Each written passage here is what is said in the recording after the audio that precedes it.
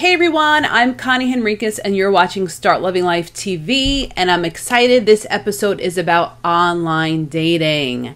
Now, if you're single, I'm sure you either hate online dating or you love it. But I will tell you from my experience in speaking to clients, you probably hate it. So let me tell you the benefits of online dating, because I feel like very often people have the wrong idea behind online dating. And if you watch my other videos that I'm going to be making shortly about how to attract the right partner and different ways to go about meeting someone, you're going to get more insight. But I just wanted to touch a little bit on online dating. The first thing you want to remember about online dating is that it's a fabulous resource that we have now that we didn't have years ago, that allows you to sit at home on your couch and meet people. Wow, like how cool is that, right? So that's the benefit of online dating.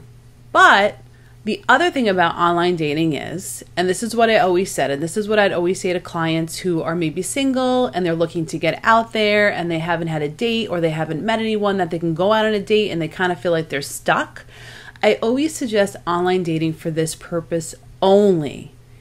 It gets you out there, okay? And so what I mean by that is you go on different sites. You can do Match. I always recommend probably doing sites that you actually pay for, because like on Plenty of Fish, not that that's bad, but on the free sites, you probably get a lot of people that aren't that serious. So depending on what you're looking for, maybe you like that or maybe you don't. But I always suggest that the paying sites tend to be a little better, especially from my experience. And I have to say, I'll be honest, I've had a really great experience with online dating, but I'll tell you about that a little differently and why maybe I had better experiences than most.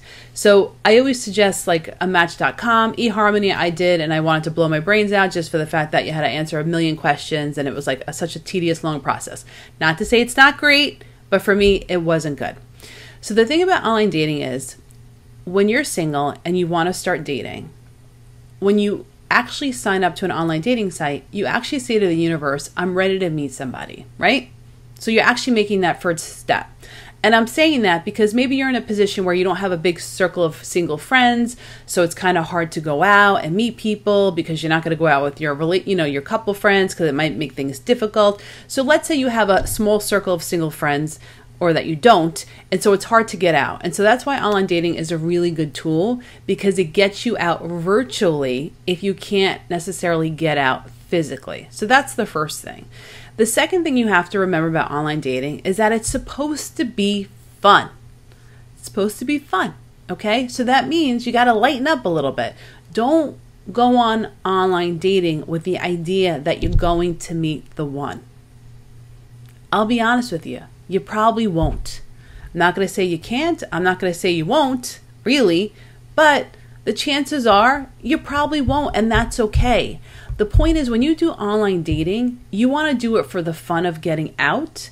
You want to get out. You want to do online dating for the fun of meeting different people. And I'm going to tell you right now why that's going to be important, why it's important to meet a lot of different people.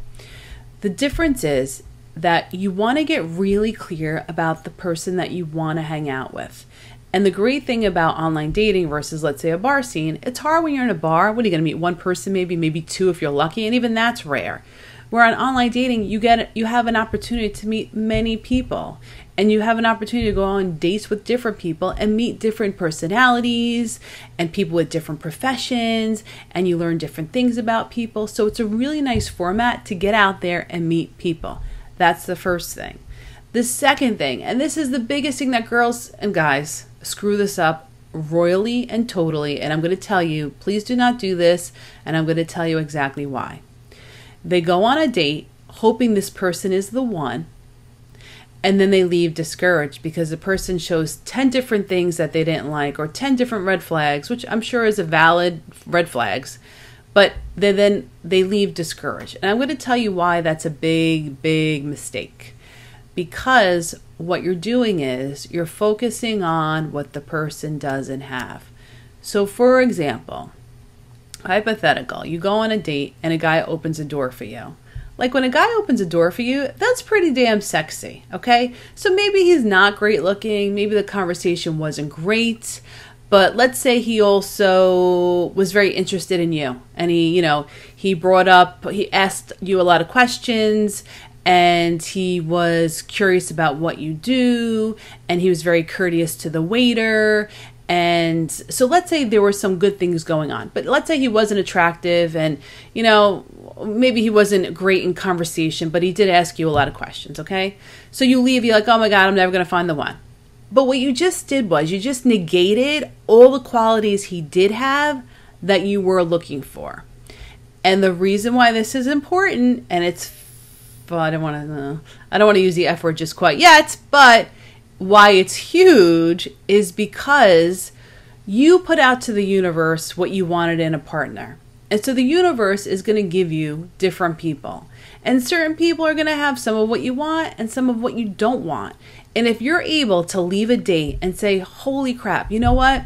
He wasn't great looking. His conversation skills stunk. But how cool. He opened the car door for me. Like, that's sexy. You know, he was really nice to the waiter, really courteous. Like, that's really cool. Like, that's what I want. You know, he asked me a lot of questions about me. Like, I really want someone who's interested in me. And if you were to focus on all the qualities he had that you did like, the universe is going to line you up with more people with those great qualities. Ah, that's the punchline. You got it? So when you go online dating and you go on a date and the person doesn't have everything you want, yeah, it's probably not a shocker. But don't focus on what the person doesn't have. And don't make them the one anyway. That's a whole different video. Don't go out on a date and make them the one on the first date. That's ridiculous. That's like setting up for failure and giving away all your power and making a girl insecure or a guy insecure really early on, which is something you never want to do. So when you go on a date, walk away from the date and you pull out all the things that you liked about the guy, even if he was hideous looking, even if he didn't even look like his picture. But if you focus on the qualities that he did have and you say to the universe, hell yeah, I'm getting closer because he did certain things that I really want and that are really important to me and that I really want in a partner, then you're respecting and focusing on those positive attributes. And then the universe can line you up with other people in the future with those qualities. And just to top it off, and this is just a quick side note, when you talk to your girlfriend the next day and she's like, oh, how was your date? Don't then repeat and say, I hate online dating. He did this, this, and this. He has 50 kids. He's been married 50 times. Like, don't do that, okay? Don't do that, because then you're just totally negating everything I just said. So what you want to do is say, you know what? He was a really nice guy.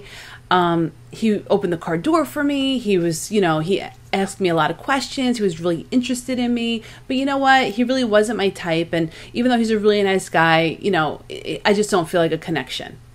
Simple. Don't make it into something bigger than it's not, okay? Very simple. And then your friends will be like, oh, cool, and then move on. Don't go on a whole story or tangent for 20 minutes about how he was a douche or a tool or whatever, or online dating sucks. You don't want to do that. You want to focus on what's working.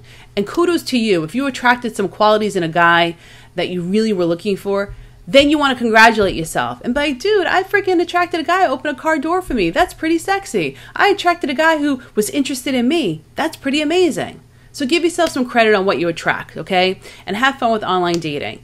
And please subscribe to my video if you love it, because I give Start Loving Life advice for free, because the thing is, everyone should start loving life. It's so easy and it's so simple, and yet not many people know about it.